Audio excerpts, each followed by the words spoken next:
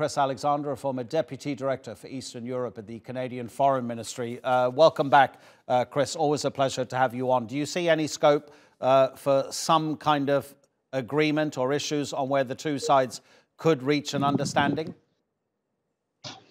No, I don't. The Russian side is still playing the card of war. It's really unrestricted aggression, shelling of cities. They're staying close to Kharkiv, the second city, and trying to encircle Kiev. They definitely want to buy time. They definitely want to convince people that they're interested in negotiations.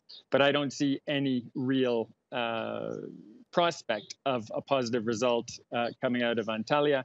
Foreign Minister Lavrov has absolutely nothing to do with central decision-making in the Kremlin. He's just along for the ride, like those Russian tourists who used to go to Antalya. Chris, there are some conflicting opinions about whether the Russians are deliberately targeting civilians. The Ukrainians are absolutely convinced they are.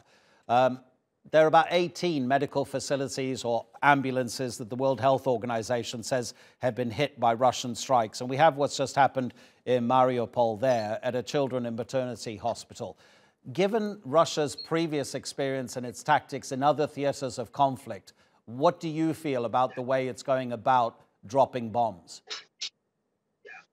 Unfortunately, I think we have to assume that the claims, the allegations that they are targeting civilians are absolutely true. We've seen the pictures from Mariupol. We've seen hundreds of diplomats, of journalists, I should say, on the ground in Ukraine, interviewing survivors, describing what happened.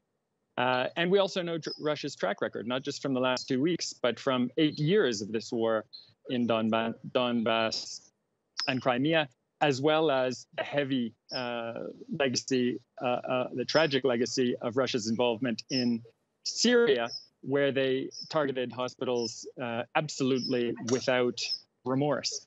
And yes, the World Health Organization has tracked that those dozen plus incidents of health facilities being attacked.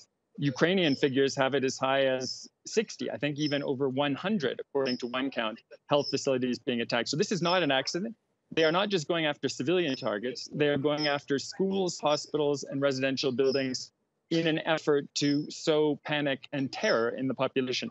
These are war crimes, and that is why the International Criminal Court chief prosecutor, has moved so quickly to document these crimes and start bringing Russia to account. It's unacceptable.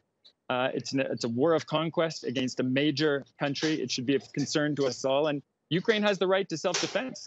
We should be helping them defend themselves from this onslaught. Yes, but how much help, Chris? I mean, we're looking at pictures of Ukrainian citizens, so you can clearly see the horror and the fear in their faces. I mean, if you asked any of them, surely they would be quite plain in their language and say that the West is literally scared of Russia. I mean, all this confusion about fighter jets going from Poland via an American airbase in Germany and then eventually to Ukraine, the lack of a no-fly zone, whatever it may be, there will be Ukrainians, probably every single one of them, will be saying the West is scared of Moscow. No one in the world has done enough. Ukrainians have the right to self-defense. They're putting up an extremely brave defense. And they are, to be true, to tell the truth, getting support from every NATO member country and many countries beyond NATO, but they need much more. And you're right, the top leadership of our allied governments has not been strong enough. They have not been decisive. They have taken military options off the table when we should be putting them on the table. Ukraine has a right to call in its friends, partners, and allies to support its self-defense. That is legal under the UN Charter. And there is no reason why we shouldn't be augmenting Ukraine's air force, augmenting their ability to suppress fire, augmenting all the weapon systems they're using effectively against Russian forces. They need more of it, and they need it fast.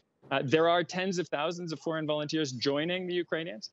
There have been tens of thousands of weapon systems shipped. So some things are happening, but it's still not enough. And as you say, there is this hesitancy, this indecisiveness at senior levels that really has to be dispensed with. We need a decisive move to confront Vladimir Putin's aggression, along with Ukrainians who are bearing the brunt of the suffering. Chris, always appreciate the analysis very much indeed. Chris Alexander in Nairobi.